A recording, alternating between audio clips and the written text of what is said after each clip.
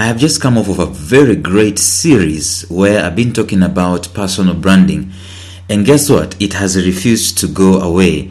And today I am going to start another mini series on the same, but this time around I'm going to focus on God. I'm going to be talking about the 8 reasons why God's personal brand sucks. And I know that God is a very divisive figure. Every time you talk about God, there are some people who will talk about freedom of worship, some people will talk about indoctrinations and all those things. And others will talk about those people who believe in God, don't think, they don't have a mind of their own, and so on and so forth. And those are actually reasons as to why God's personal brand is in jeopardy or it sucks. By the way, even as I am speaking, when I talk about God's personal brand sucks, people around the world will raise their eyebrows and will be thinking, why in the world is that guy demeaning God? So I want us to discuss all those things in the next 8 episodes or so. You got to stay tuned.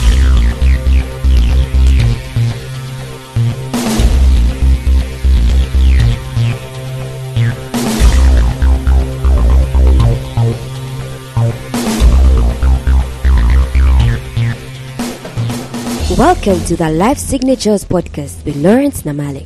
Lawrence is a life coach, author, and keynote speaker who loves to tackle different topics on purpose, productivity, and resilience. His mission in life is to awaken all your boundless possibilities available in you. Life Signatures podcast is dedicated to bring to reality every single person who knows that deep down in their gut, there's got to be more to life than this. And now, here is your host, Lawrence Namale.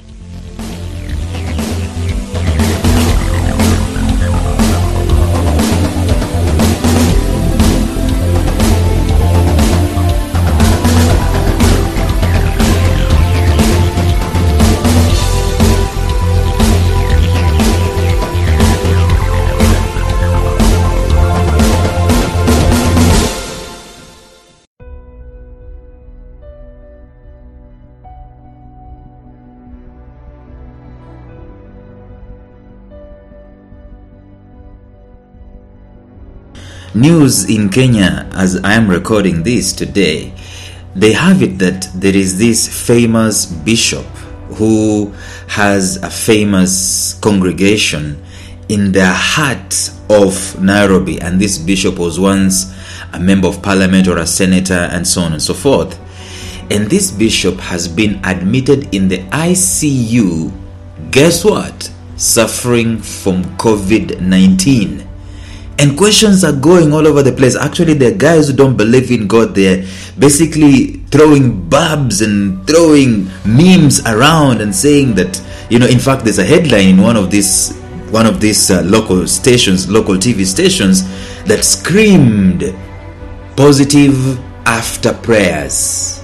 And so you get my point that God's personal brand has gone through mud over the years, and it's been soiled and so on. And I want us to dissect, because we're going to learn a lot about branding, we're going to learn a lot about influence, we're going to learn about purpose and so on and so forth in these several episodes in the mini series that we're doing about God's brand sucking.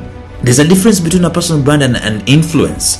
See, a personal brand, although controlled by you, is subject to interpretation and also misinterpretation by other people, especially to the degree that they perceive your impact on other people. And that involves God. Everyone determines in their hearts and in their minds that God is all powerful and God should be able to solve all these things. Why is it that churches are being closed when COVID-19 is coming and God is powerful? Why can't God just wave a magic wand and every one of these diseases, including AIDS and malaria and smallpox and all these poxes, why can't he just wave a magic wand and all these things are rubbed off of the planet? Why can't he wave a magic wand and all these things, including poverty and wars and pestilences and hurricanes and floods and all these things, mudslides, why can't God just wave a magic wand and those things stop? God's personal brand is at stake. Of course, it is folly to compare God's brand to our own levels and to our own terms. But I think it's a subject worth exploring. A subject that promises great lessons and great intrigue, and that's what I want us to discuss in this episodes. So forget about the intricate systems that God has designed in the human body. I don't even want to go there. I mean, if you just look at the eye, there is no optical device on the face of the earth that has been designed that is as intricate, sensitive, powerful as the eye. Let me not even go there. I've not even talked about the brain. I've not even talked about the nervous system. I've not even talked about the DNA, that if they unfolded your DNA, it can wrap around the world for one human being. And that's God in play, my friends. That's God putting things together. See, let's talk about space. I watched a video yesterday about space, and I put it on my timeline. It is mind-boggling. It is estimated, for example, if you talk about our Milky Way, the galaxy where we are part of, it is estimated that there are more than 100 to 400 billion stars in the Milky Way. I'm talking about stars. And now, there are there are other billion galaxies in space. Think about that for 1 second. I'm not talking about the earth itself. The earth is part of the solar system, which is part of 7 planets, and it's part of the Milky Way. This Milky Way has 400 billion stars. The Milky Way alone. But wait for a minute. Just wait a minute. The Milky Way is one of over other billions of galaxies. You think about that for a minute. The mind cannot even wrap itself around that possibility, and it's proven by science. It is true. A closer look at our own solar system, where we live, it will help us a bit. Each object in the solar system revolves around an orbit. And let's just focus on the moon and the earth and the sun. Just those three things. So minute, so mundane in the whole tapestry of the whole universe in space. Listen, the moon revolves around the earth for 29 days. It also revolves around its own. It revolves around on its own for the same number of days. And that is why we only see one of its faces. We don't see the whole thing. The earth, revolves around the sun 365 days or so, oblivious of what the moon is doing. Are you getting this? So this, ladies and gentlemen, can never be chance. This can never be Big Bang. This is God's own masterpiece. This is God's own brand. And so, a few years back, I came across a list by Time magazine dubbed the 100 most significant figures in history. And you'll be excited that Jesus Christ came out first in that list.